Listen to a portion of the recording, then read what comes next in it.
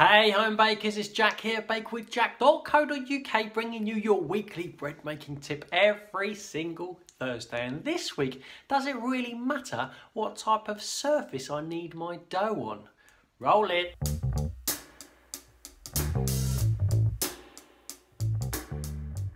Hello there and welcome back to the Bake with Jack YouTube channel, where I sit on my kitchen table and try and share a little bit of bread making expertise to help you make amazing bread at home. Nearly 10,000 of you have subscribed to watch me talk about bread, which is pretty wicked. Thank you very much for joining me every week. And if you're brand new here, consider clicking subscribe if that's your cup of tea. Now, let's get on to today's topic. So what surface should we be kneading our bread dough on, and does it really matter? So I've been making bread in all kinds of environments for the past 11 years, shoehorning the process into my work as a chef and teaching people in my own courses and in other people's homes. And I never arrive in somebody else's home and go, oh no, marble tables, sorry, we can't do it today. Making amazing bread is always doable in every environment, but there are a few things that you're going to want to try and avoid, which we'll get onto later. Now, if you've been here for a while, if you've been making your own bread for a while as well, you'll know that dough is sensitive to temperature. Your bread dough is sensitive to temperature. The warmer it is, the quicker it puffs, the cooler it is, the slower it puffs, and temperature is something I talk about a lot on here that you're probably already aware of. Even the other day I wrote a little article on the subject and popped it onto my blog, and if you fancy having a read, check it out. The link is in the description in this video. If you have been following my advice, your dough probably ends up room temperature. That's room temperature water, room temperature ingredients, made at room temperature, and it stays at room temperature for the duration. So then it might seem quite important what the surface is made out of, what you need in your dough on, and that's why I get asked the question quite a bit, because surfaces vary depending on the materials that they're made out of. The temperature varies. I don't know why, it's because of science, but some things are cold and some things are not cold, and you might think that's really important in order to make amazing bread. Well, it's not really, but it does affect it on a micro scale. For example, if you're kneading a dough on a marble surface or a stainless steel surface or granite surface, something that is cold, in theory, is going to make your dough colder. But really, it's nothing to really worry about. The temperature of the dough will be lost somewhat into your surface material, therefore cooling down your dough, in theory. However, on the scale that it happens, really, it's nothing to worry about. Your dough will hold enough temperature to rise up still. It doesn't have to be that warm to rise up. It will rise up anyway. If you've kneaded it on marble, if you've kneaded it on granite, and I've done all of those things, that's how I know.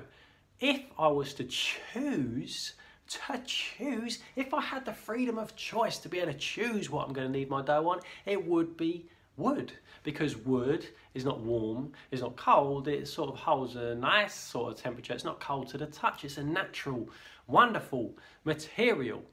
And if I was to open a bakery, which by the way I'm not interested in at all, I would have the surfaces made out of wood, and quite often they are made out of wood, because wood has that nice temperature, it's got enough grip, it's not too sticky, it's got grip when you need it to be grippy when you're shaping stuff up. It's really, really lovely thing to want to be able to use. My table that I'm sitting on, that I film kneading on and stuff like that, is made out of wood.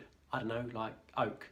But the one on my actual kitchen over there, which nobody ever sees because it's not particularly pleasant, is made of that like chipboard kitchen surface with some sort of laminated exterior. Both materials work absolutely fine, as does everything else. Like I mentioned earlier, everything else does, unless your kitchen is carved out of ice, you won't have a problem at all. Key points are, it's got to be solid so you can knead on it. It's not going to wobble around. It's got to be really sturdy surface. And secondly, it's got to be flat. A couple of things that you want to avoid is Firstly, any sort of cracks or gaps, like decorative gaps some people have in their dining tables they need a dough on, all these little cracks and gaps which might hold sort of crumbs and dirt and bits and bobs, you don't want to push your dough into there, lift your dough up, having held on to all that crumbs and stuff and work that into your dough that's like super gross. Or secondly, you don't want to get any like bits of dough stuck in those gaps to then, you know, just stay there forever. That'd be a real shame. Also, another thing to avoid, it sounds like a good idea to have like a plastic tablecloth, like a wipe clean tablecloth on your table. Some people have those mats, like thin plastic mats that they roll pastry out or whatever on.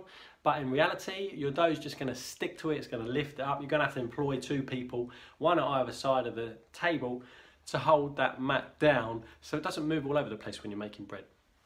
Best thing, something solid, something flat, wood, marble, stainless steel, granite, cheap, laminated chipboard, whatever it is, you're going to be absolutely fine. It's really nothing to worry about. All the stuff that we're supposed to worry about in bread making, let's just take that one out.